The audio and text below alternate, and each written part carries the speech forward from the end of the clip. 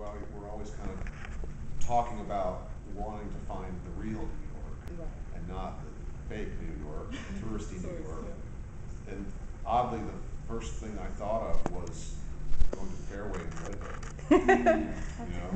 Because Fairway, they should pay me for this, and they don't. Fairway's my favorite grocery store in the world. I've never found any place like it. Not just because they have everything, almost everything, but because there's so much personality.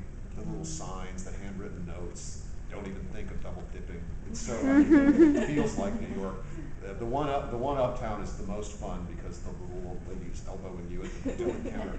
But Red Hook is pretty cool too, and it's just such an odd place.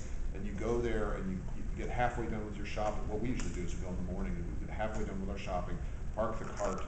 If any of you haven't been, it's pretty amazing. You park your cart. They have an extensive lunch place where you can get sandwiches and pizza and whatever.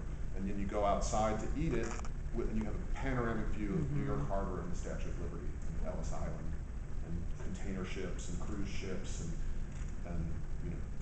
and yet you're in this funky, odd neighborhood in Brooklyn that's very sort of workaday.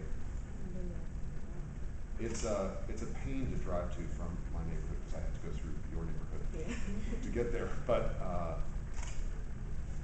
that's kind of a weird one.